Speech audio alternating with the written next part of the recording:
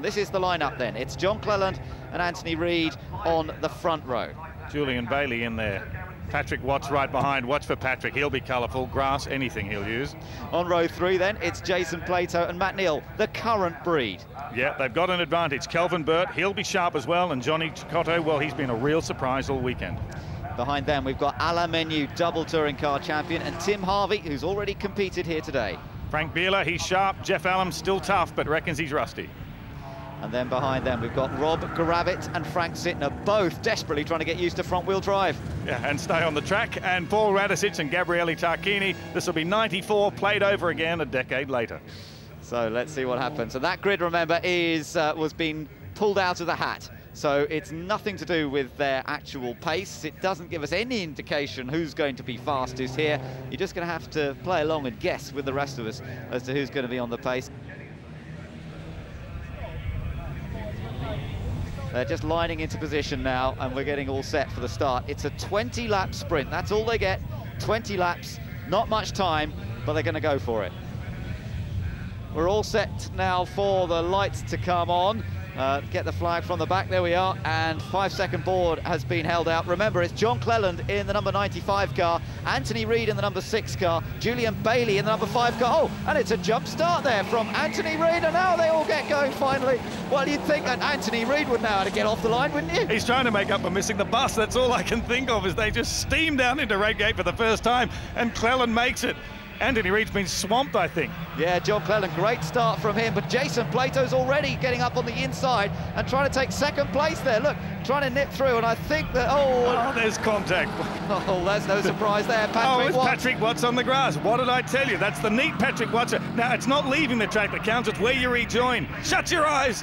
He said he was going to take the straight line route. He's been rallying recently, so he feels more comfortable on the grass. Oh, stand well back and turn your collar up. This is going to get ugly. Yeah, it's going to be tricky, this one. But John Cleland is the man who's taken advantage here, and he's going to try and make the most of it. Frank Sittner's at the back at the moment. Jason Plato running in second position. The rest of them up through McLean's. The marker posts are going for a Burton, much as expected. So Plato comes through in second. Tim Harvey's gone well. He's come up to third place, and he started mid-grid. Good effort from Tim. Well, let's not forget back earlier in the last decade, Tim Harvey and John Cleland, that violent old title chase that they had the year Tim won 92. Yeah, that's right. Well, you're going to bet that Tim's going to try and close up to Cleland. Look, there's a little battle going in here as Anthony Reid there managing to make up another position. He got past Matt Neal. Well, these two have had their dices. Remember what happened at Silverstone this year? There was almost a boxing match in the pit lane afterwards, but after they had their incident. And further behind them, we've then got Julian Bailey going well. Johnny Cicotto trying to get past Alain Menu, though. Menu on the inside there. And in the number 97 car, Alain's just got the advantage. Oh, more panel damage. And on the bill. Oh, look at them. They're bubbling around like lotto balls, all trying to be picked, aren't they? Jumping car after car, side by side, back down the hill. Plato easy to spot in the blue car, up in second place, side by side down the hill there. That's pretty gutsy stuff there. Kelvin Burt just holding off the affections of Cicotto on the way through. Yeah, Kelvin making up some ground. He's in the number 7 car. Further back, you saw Jeff Allen in number 4, but it's Cleland with the early lead, but for how much longer? Up and through McLean's now. Cleland still hanging on to it, doing a great old job there because he hasn't pedalled these things for a while. He's got Jason Plato right behind him. If Jason wins, everyone's going to cry foul, but all the cars are the same, and he's never driven it before. Someone off on the grass. Well, I shouldn't really say that, should I? Well, it's probably bound to be Patrick Watts anyway, so he's just getting used to it once more. Tim Harvey still running in third, and then Anthony Reid closing up in 4th place. Wonderful to see these guys who've battled over the years so much. Cleland holding the lead, and Plato just playing it patiently, I think. He didn't even look for a lunge to get past the Scotsman on that occasion. And they're all bunching up pretty close together. Yeah, back across the stripe for the second time. 16 axe murderers, all going nose to tail down into Redgate. Still very close. Plato makes a lunge, goes for the lead, in behind Cleland, but Cleland's having none of it. Tries the switchback side by side down the hill. This is going to be interesting. Shut your eyes. Cleland has got it back from Jason Plato, and it was clean as well. Would you believe that? I don't think we got a single dent that time as he went back through. Third place still for Tim Harvey. He's got the orange flash on the side of the car, so you can spot that one a little bit more easily. Anthony Reid's there, though, in the number 6 car. He's trying to get past Tim Harvey. Then there's a little gap back to Matt Neal, Julian Bailey, Alain Menu, and Kelvin Burt. And here we go. Anthony's getting naughty. Indeed, up into McLean's there. You couldn't get dental floss between the pair of them. Coming down the hill there, Reedy's got his eye in. He's actually made a terrific recovery from that full start. I think what happened, he realised he was rolling and stomped on the brakes again. Now he's got going and he's with him. Yeah, he's right there with them. They're going to have to be very careful. You just saw Johnny Cecotto come through in the number 2 car, but Anthony Reid now getting alongside Tim Harvey for 3rd place, and Tim's going to have to do something here to protect his position, because Reedy is on the inside and surely he's going to take the line into the chicane. Yeah, he's got it just hanging in there. Now, Tim's obviously concentrating on a speedy exit there if he can do it. Matt Neal in the tow there, I think, trying to run with him as well. Car 92, the year that Tim won, that's how he got the number. The big numbers there are the years the champion won and the guys that haven't been champions, as we watch Plato now side by side. In through Redgate. Oh dear me, for a Seat parts franchise. This is going to be colossal. Cleland definitely tried to shut the door that time, but Plato's having none of it. They're side by side down through Craner curves, one of the trickiest sections here. Plato now with the inside line into the old hairpin, but they're being ganged up behind by Anthony Reid, and Reid's going to try and nip through as well, but now Harvey's got the run. Great restraint there by Anthony Reid, really. He could have run wide there, but everyone stayed on. Another lunge down the inside, Plato leading, Cleland in right behind, and we've got someone off. It's car Bailey. Number 5. Julian has gone off. Oh Suspicious dear. tire marks there on the side of the door. I wonder if you could do some form of DNA testing and work out who it was that took him off. We'll have to do that afterwards. Plato comes through, he's still leading, but look at Anthony Reid, chased by Tim Harvey now. Tim Harvey in the 92 car, that was the year he won the title, but Plato is now in front, and that's danger for everybody. Paul Radicic down in 13th, what's he up to? He's not getting anywhere at the moment. Yeah, normally when he's at the back of the field like that, he goes feral and barges his way through, but that's not happening yet. Look at this compression of cars. There's contact. Slid sideways there. Kelvin Burton muscles his way through. Yeah, I think he hit Cecotto and poor old Johnny on the grass as a result, but he's got it back on again with a few bits of plastic gone. What a privilege. Cecotto, Bieler, Burt, Tarquini, Radicic, Gravett, Sittner, Bailey, rattling all those names off, and they're all in the same race. What a belter. Yeah, now let's just take another little look at this. What was going on? You can have a look here. Well, Kelvin had a bit of a lunge there. Cecotto was already turning in, but they both got away with it, so fair enough. And Plato is still the man in front. Pacing himself now just a little bit. John Cleland doing a terrific job there, hanging in right behind him. Then it's Anthony Reid. Tim Harvey, of course, having a great run. Alain Menu in there as well. Lots of old protagonists within a dangerous striking distance of each other. But look how close the field is. It's a tribute to all of these guys that they're still nose to tail. Yeah, absolutely. There's 8 seconds covering the 14 cars that are effectively still running properly, that haven't had major problems, like Julian Bailey and Frank Sittner, who's dropped back off the group somewhat. But everyone else really still in there. We saw Frank Bieler go through. He's chased by Cecotto now after that incident, and Patrick Watts as well. Here comes Plato under attack from John Cleland again, and John Cleland's through this time. Manners by Jason as John Cleland just shuts the door, only just shuts the door. Reedy's on a charge again. I hope he's taken his medication, because we're coming down into the first corner and it's getting very tight. Really compressing behind him. Harvey, Menu, Neal as well. All of them so tight into Redgate. 6 laps completed out of the 20. There's still a long, long way to go in this. They can't afford to wear themselves out too quickly. Oh, John Cleland, so far, he's staying awake, he's staying in front, and he's ahead of Jason Plato and Anthony Reid. We've got the veterans at the field seem to be leading the youngsters, although, as I said, the baby's in the middle. Is Jason Plato. Here he goes. He's gone for it down the inside, and it's going to be... Oh, they've hit each other this time. Oh, it had to happen. Castanet time. The cars slapping together into the right-hander. Cleland, I know what he's saying, and I can't tell you. Back down the hill we go, and that's moved Anthony Reid up into 2nd place. Everybody trying to capitalise on that. Jason, of course, he's just in a hurry to get home before his local shuts for last orders. Tim Harvey's taken advantage of it too. He's now moved up into 3rd place. And let's just take another look at that. Into the right-hander, John turns in, Jason side by side. Tim will be a little bit familiar with that accident. Yeah, a little bit like the Porsche race earlier on, wasn't it? So, Plato is still our race leader, but Anthony Reid is right there with him. So, the old current generation are doing quite well at the moment. Yeah, they certainly are, but the older generation was sticking together. In the tent before the race, John Cleland and Jeff Allen, whatever you do, don't get too close, because your air intake's on the left, the exhaust is on the left, you'll suck in hot air and slow down. Sharing the hot tips. Hot air, I bet there's a load of hot air when these guys get together anyway. Plato and Reid with Harvey still chasing him. Look at this, Kelvin Burt there, trying to get past Matt Neal. But Matt Neal can do better than that, so he stays ahead of him. And Frank Bieler, I think, is joining into that one. There's Tarquini. He's got ahead of Johnny Cecotto, and he's the fastest man on circuit. He's just on a 1:17.879, so Gabrielli could be one to watch as Kelvin Burt there makes a lunge on Matt Neal.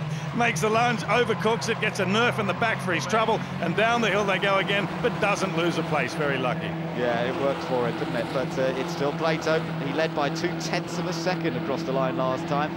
It's nothing to choose between them. Matt Neal still holding on to 6th place.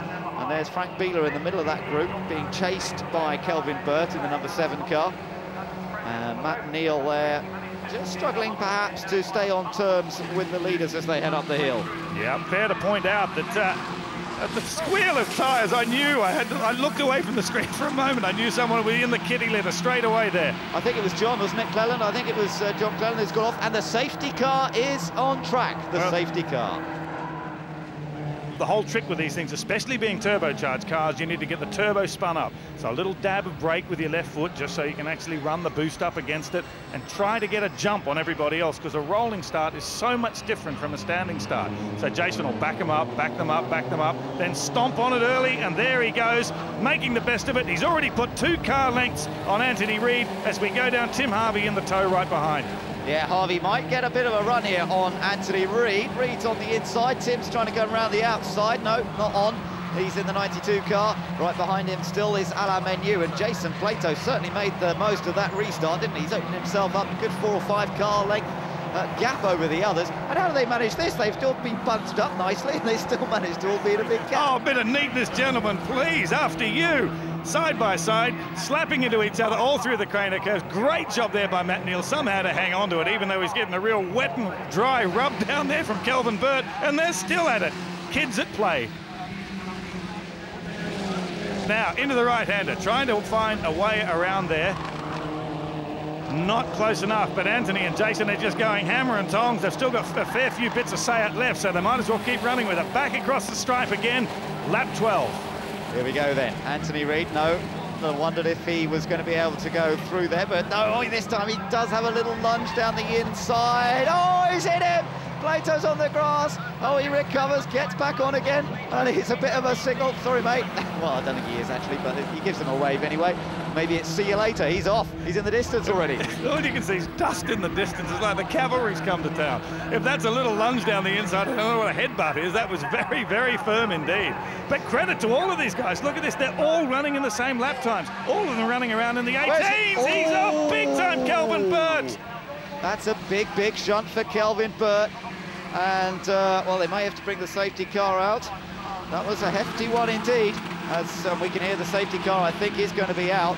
Well, I know they're all coming back to relive their touring car driving careers, but I have to say that's a rather nasty memory of a big shunt that Kelvin had at Alton Park some years ago. It certainly was. Kelvin, who won a couple of races that year for Volvo, had his season very much shortened. He's out of the car. That's very good to see, but it was a big side impact. Yes, he had a huge side impact. Let's have another look at this.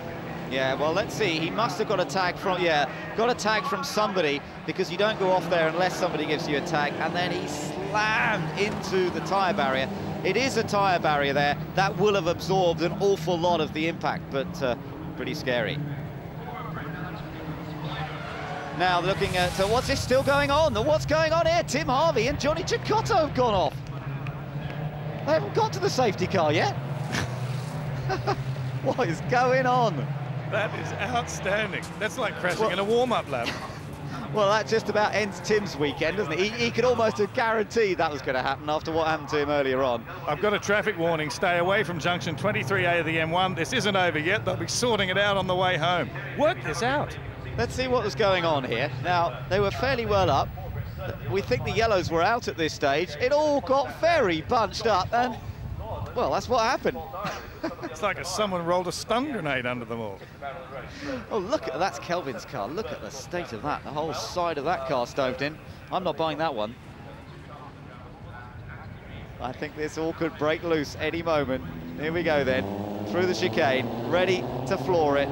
Are we set? This is it then, the climax, and Anthony Reid is right on it straight away out of the chicane. Plato chases after him with Menu then, and Frank Bieler chased by Patrick Watts and Gabriele Tarquini. That's the top 6, and Plato's on the move already. Yeah, trying to get Brown a very sideways. Jason Plato gets it all crossed up.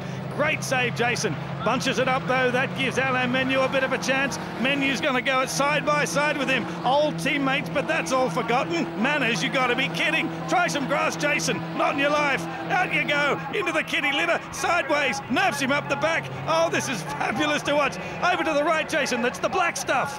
Get back on, Jason. All he does. Oh, that's a big hit. It's a goal. He's hit by Patrick Watts, and he's off just where Kelvin Burt's car was towed to. What chance did he have there? Oh, Patrick Watts, too much horsepower, not enough grip, and that's just psychologically. I thought he was going to do a Mansell then, actually. Look at this once again. Look at the impact. Bosh! Oh, dear, oh, dear. And Patrick Watts, surely he's not going to be able to be going much further with that car. What did say I'd ever do to him? There is Patrick. Oh, he's going to have a bit of a sore neck, I would think, tomorrow after that one. Right, look at this. Good racing going on. Further back, some side-by-side stuff down towards the chicane, but Reedy's still leading it. And right behind them now, Menu coming under some serious pressure from Frank Bieler. Well, yeah, carrying some real pace there through the chicane. Trying to go around the outside. Frank's on the move now. Menu covering. Look at Tarquini. He's in 4th place. So he's right there with them. And we've got some top names here, but Anthony Reid, who's never won the British Touring Car Championship, is now up ahead of some champions. Down towards the right hand of the old hairpin for the last time, carrying lots of speed through there. Nothing wrong with the lines on these guys, crisp and fast as you like. Yeah, but Reid's got that break, hasn't he? He's got 2 or 3 car lengths. Here comes Tarquini. Tarquini lining Bieler up for a possible manoeuvre. It's side by side, up towards McLean's, but Bieler fends him off. Yeah, nice driving now. He's trying the right-hand side. That'll really slow him down if he doesn't get that right. Tarquini, he'll need to tuck back unless he can actually force through here. He's trying to force through. This is going to be very interesting. Newton's law at play. What's going to happen? They've given each other room, sportsmanlike, but it's still going to be resolved. A corner to come.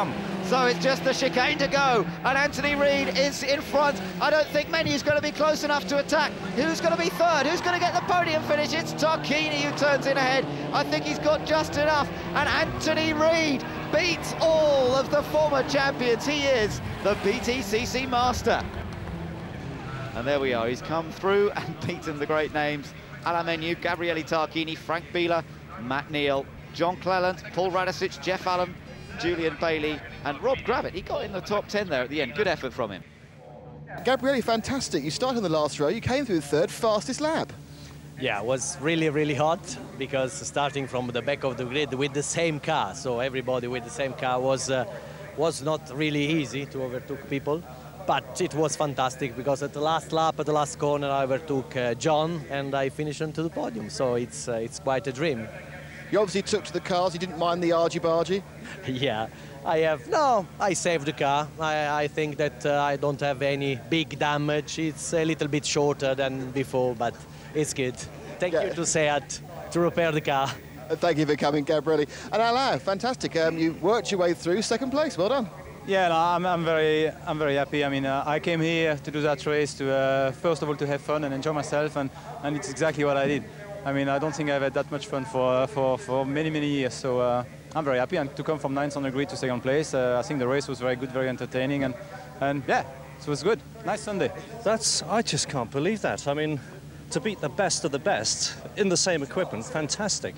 Were you embarrassed about getting the head start, being on the front row, so you wanted to throw it away? Yeah, I can't believe I've done so many races today, and I was getting sort of light crazy, and the lights came on, and I hadn't started one of these cars before, so I then had to stop the car, and I lost a lot of places at the beginning. A little nudge to get past Jason. Yeah, I mean, we've been doing that all year. So how does this compare to being the Independence champion? In some ways, it's better because my friend Alain, we came so close in the year 2000, I missed out the championship by 2 points. It's kind of satisfied to get one over on this particular occasion. But I have to say, thanks very much to Alain Gau for putting this very special race on, and also to Seat for providing the cars. It's been just great fun. I really enjoyed it. Brilliant drive, terrific character, and look at that trophy. What a trophy. That's fantastic, isn't it?